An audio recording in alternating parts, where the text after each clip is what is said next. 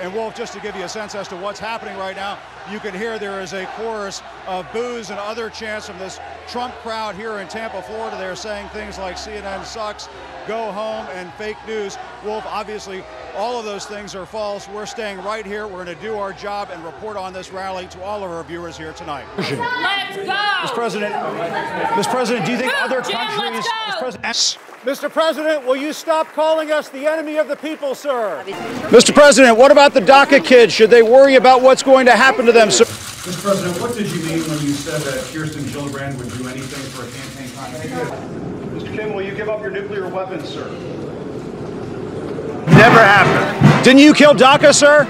Didn't you kill DACA? Don't be fooled. This is not a journalist. This is a lemon.